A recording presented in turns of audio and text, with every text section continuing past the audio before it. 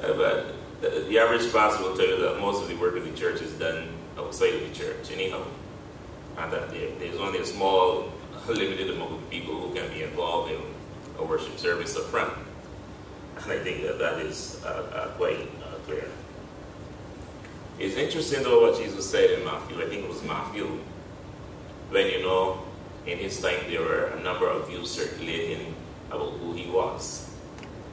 Some were saying he was Elijah, Jeremiah, one of the prophets. And it's significant that he asked his disciples, but what do you think? I think people are thinking all kinds of things. What do you think?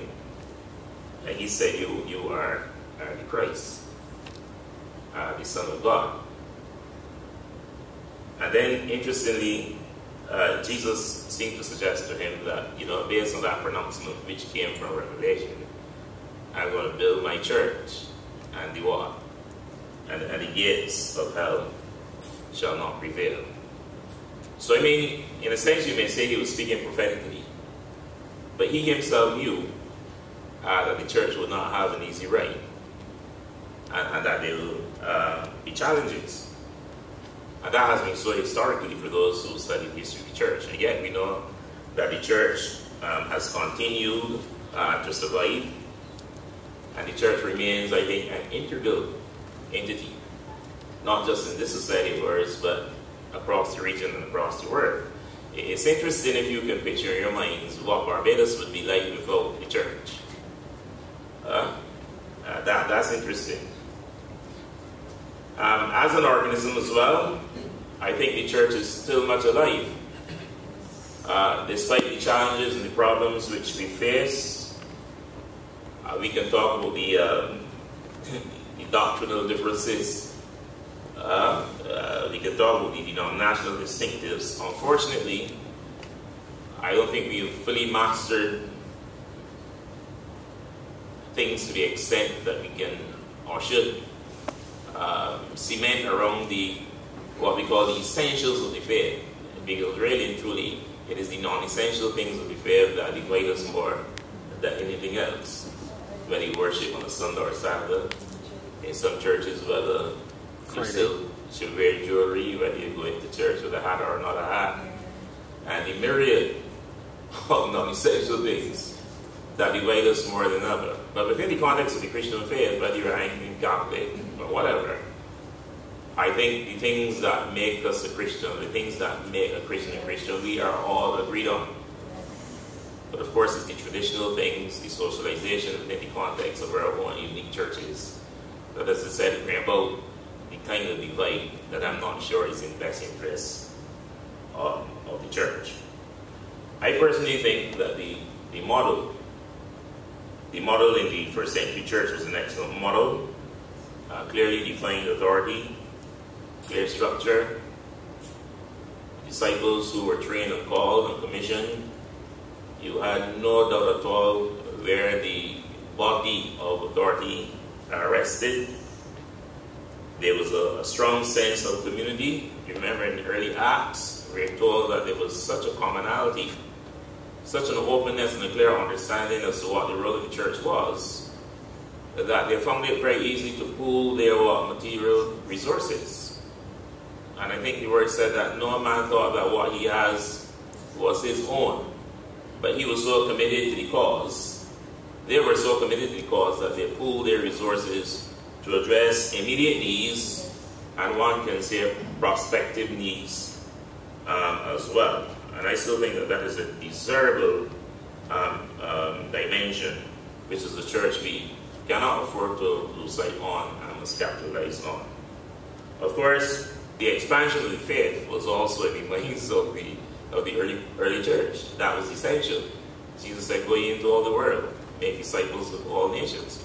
And Jesus said to them, "You will begin at Jerusalem, extend to Judea, to Samaria, and to the ends of the earth." So this whole question of a passive Christian in terms of not sharing his faith is not even consistent with the dictates of Christianity. I'm sure our brothers in Islam will tell you that too.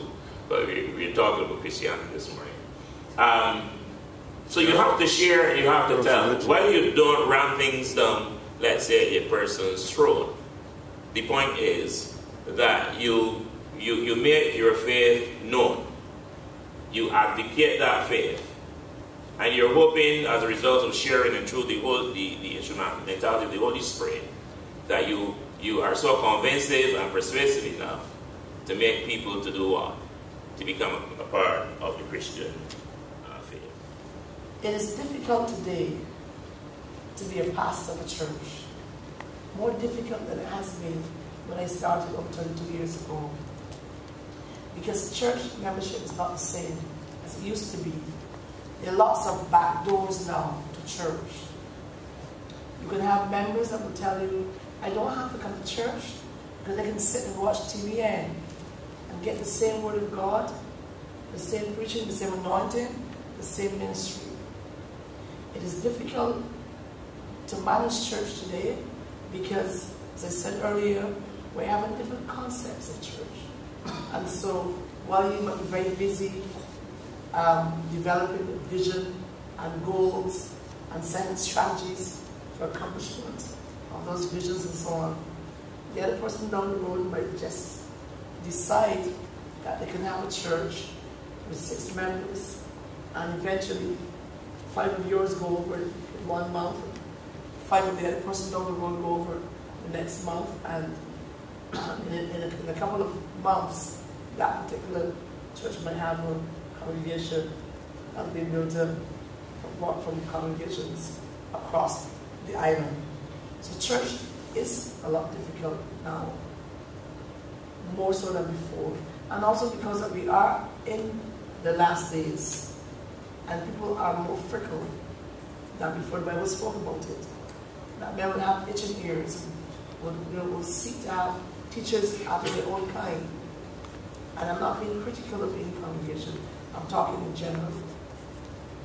And so the only thing that will keep us as a church, that will allow us as ministers of the church, as visionaries, to be able to retain our congregation, to be able to fulfill our goals, and to make sure that all of the mandate that's been given to us by God has been accomplished, is to have engaged members. We can no longer afford to have members that will just come to church and we will not see them maybe for the next month or 2 months. Maybe see them at Easter, Christmas, the Christers, Christmas and Easter members, or the cave dwellers. We need, in order to accomplish the goals and the vision that God has given to us as a church and as pastors, we need, it's imperative that we have a congregation that's made up of engaged members. I first heard the term engagement over a year ago when I attended the NISE Employee Engagement Index meeting, when they were reporting on the survey results.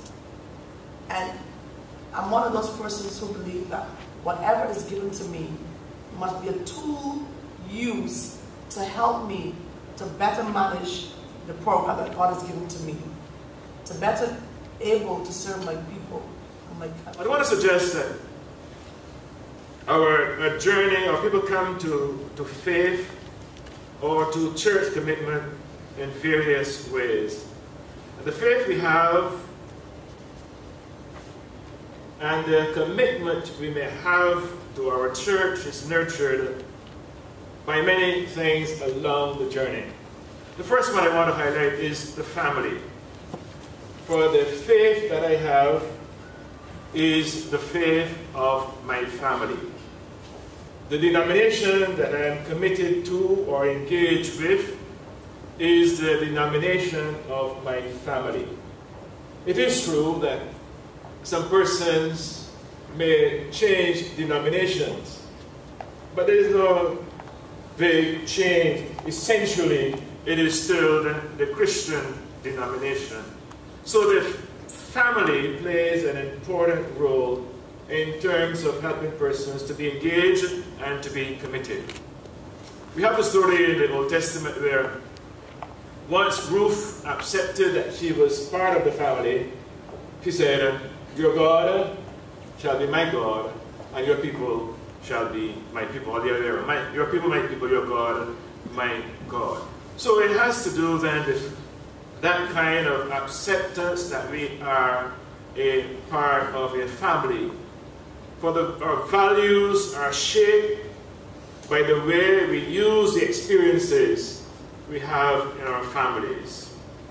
In my own denomination, when persons bring children for baptism, we invite them to make a commitment.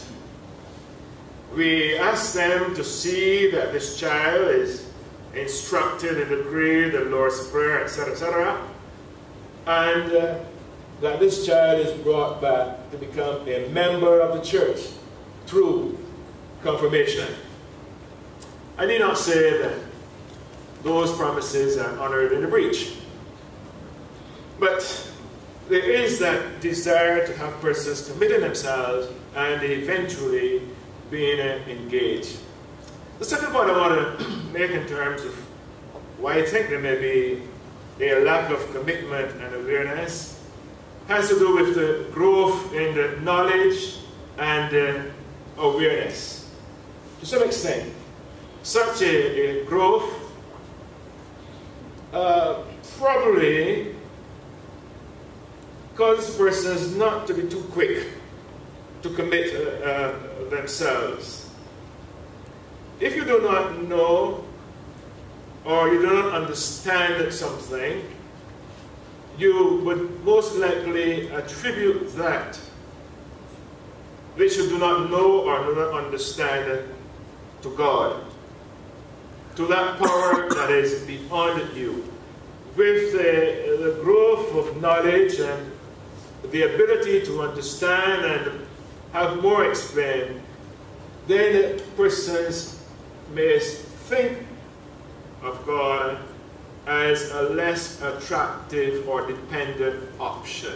I know now, therefore I do not have to be as dependent on God as I was in the past.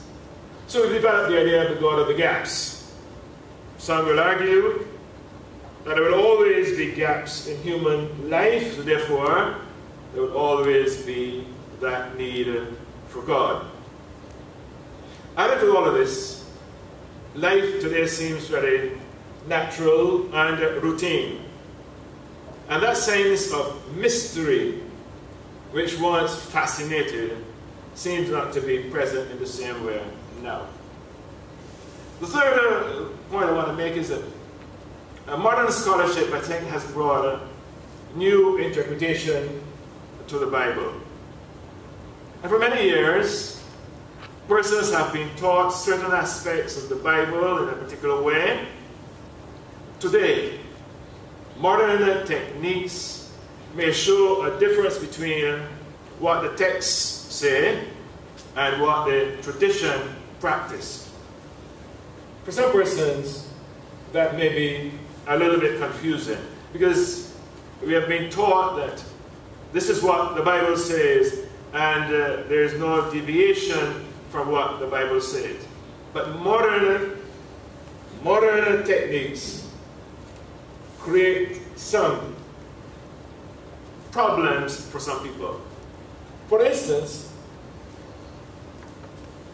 for Christmas, how will persons deal with the Pope's words that, as we think the portrayal of Christmas? No animals, no singing angels.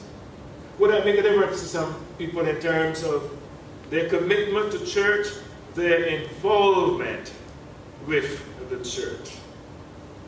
With change as rapid as it is today, there may be some persons who are holding back on their engagement. I think that is true for church as well as for the world of work. The fourth point I would like to make is that with new avenues for social and emotional solace increasing, the need for the church may be decreasing. I know the presenter said that church is that place for spiritual, etc. And if you don't want that in the church, then you could join some other service club. Right. I think the internet church, or whatever you want to call it, is an interesting dimension we have to look at. In fact, there are pastors who are part of that kind of arrangement already. It's like what's happening in education is determined. I suppose the powers that be across the institutions, including KFL, realize that we have to be, facilitate those persons who would like to have an education, but they can't physically be there.